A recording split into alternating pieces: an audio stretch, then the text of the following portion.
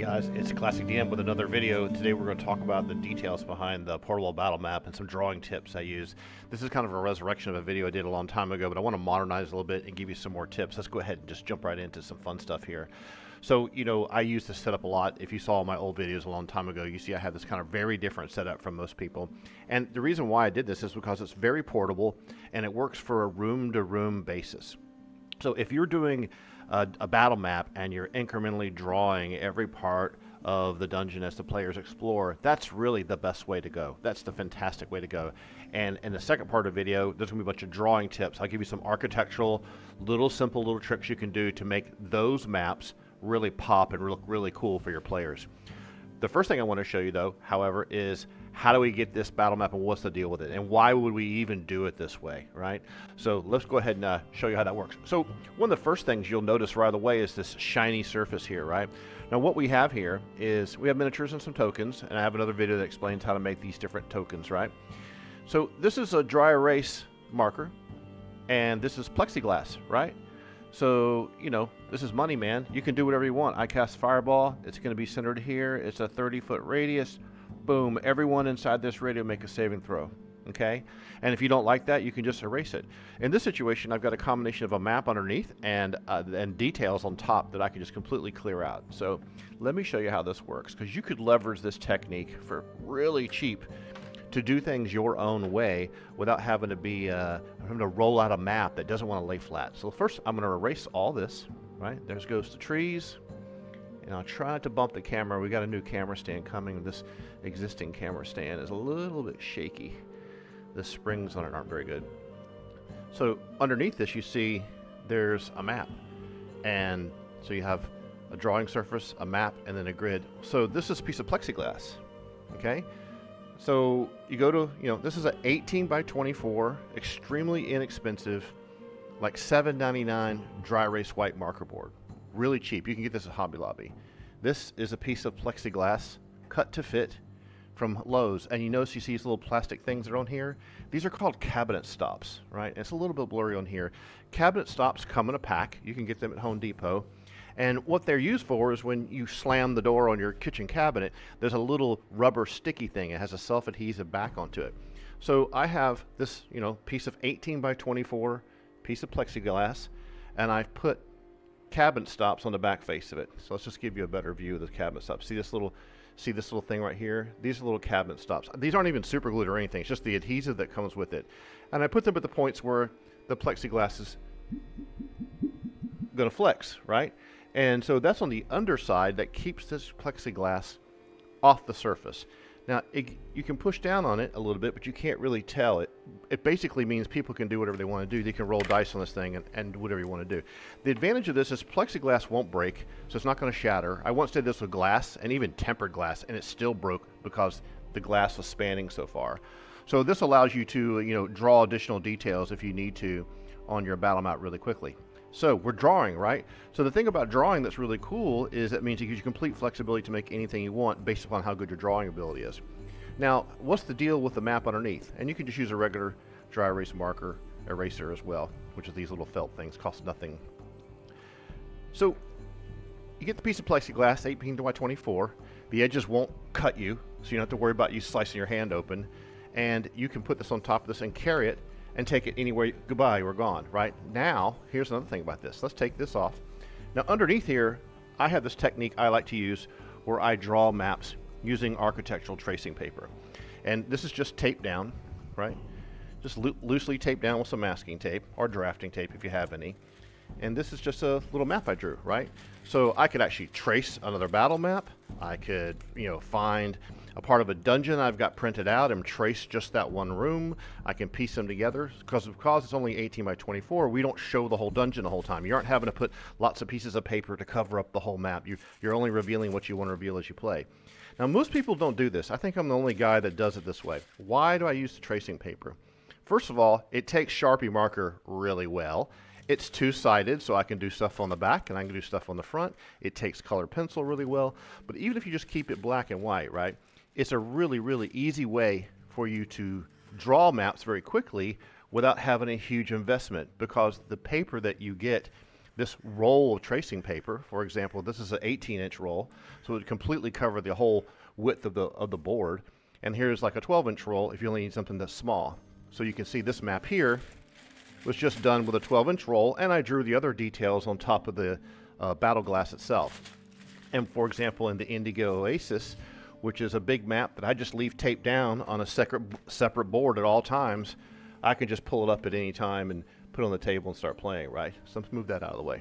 So why would you want to do that? Well, did you see how I just changed maps in like 2 seconds? So if you have one or two, if you have a bunch of maps drawn like this, right, they can be rolled up. So you can roll these things up and put them in a little tube, and then you can bring 70, you can bring all of the Hill Giant, you know, Studying the Hill Giant with you in 18 by 24 segments. All you'd have to do is just like figure out which parts you want to actually show at what time. So say you say, hey, Classic DM, I can't draw like you do. Your drawing's really cool. Your technique's different than mine. I want to use some, you know, like little tiles I got from Pathfinder, or I just want to do the old school way, kind of like a battle map, where I just kind of draw some lines to get an idea of what you get to play on, right? And here's what I see most people do, right? So they have this like, okay, there's a long hallway. It's 10 feet wide. There's a door, and you come in the room, and the passageway goes this way, and it niches back, and this passageway goes this way, and it niches back. And I see people with their miniatures or even kitchen magnets on the table. And that's pretty good for the tactical perspective of understanding whether this guy can see you yet or not. That's fine, but this map looks like crap. It just doesn't look cool, right? But there's nothing wrong with this not becoming cooler looking. And I want to transition from the map technique to how to draw that a little bit better. Now, I told you about how to make the plexiglass, right? Not very expensive, really easy to do. Now, how do you get the board? So this is an 18 by 24 board. You can get this at Hobby Lobby. It's kind of back in the back with some of the craft things. What I've done is I glued it to an extremely thick, half-inch thick piece of foam core. The reason why I did that, it gives it the stiffness and the rigidity for me to carry it. So I can take these things and stack them in a corner, and every now and then if they start to bow or something like a guitar, I can put them in a different stand, right? So this is what it looks like up close. Now the grid that's on here, this grid that's on here is permanent. It doesn't wipe off. This is not dry erase. This is in a situation where I made, you know, measured 1-inch tick marks, tick, tick, tick, tick, tick this way in the X and Y axis, put a straight edge down, got a Sharpie, and then drew the lines. This, do not ever draw on this, right? If you draw on this, you will smudge and rub away, especially if you put dry erase marker on top of permanent. This is a trick if you're still working in an office, you know, if you ever have someone use a permanent marker on a marker board, write on top of it with a dry erase marker, and then you can wipe it away, and the permanent marker will go away underneath it. So you never actually draw on this. So therefore, that's why we have lots of these portable little skinny little maps that can roll up really easily. Then we can have an infinite number of maps, very compact, doesn't require us to have to battle the rolling out problem. Now, if you just want to stick with a battle map and you don't want to do all this, that's fine. Let me show you some drawing tricks that you can do to make your maps look a little cooler, okay? So let's pull this other board up here, another 18 by 24 dry erase marker board, and let me get this lined up right. So the secret to drawing better dungeon maps is 2 line weights, right? And you get one of these Expo dry erase markers, take the cap off, stick it in the other end, and it looks like this, right? You have it in your hand, right? And it's a chisel point. This is called a chisel point marker. So how do you draw with a chisel point? Well, you can do 2 line weights. The thin line weights by only using the sharp tip, like this, 1, 2, 3, 4. And you can do bold flat lines by twisting it in your hand and making it, you know, planar with the fat lip like this. So this gives you 2 types of line weights. Even with just 2 little line weights, there's a lot of really cool things you can do to make things look better.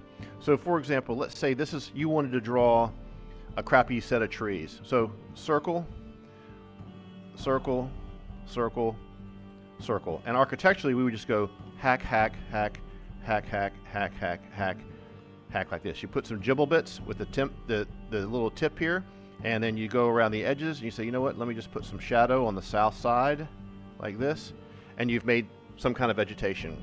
The thing about vegetation and rubble and other junk that's really cool is what you want to do is use the point tip and just loosely draw random sketchy crap, and then every now and then draw something underneath it that feels like maybe it's a big rock, and then kind of come in with the flat end, this broad tip, and go boom shadow, boom shadow, boom shadow, and that will help it look like there's some junk in the corner, right? What's another tip you can do? Okay, I see a lot of people when they're drawing their walls, they're just using, like, they're just going like this, right?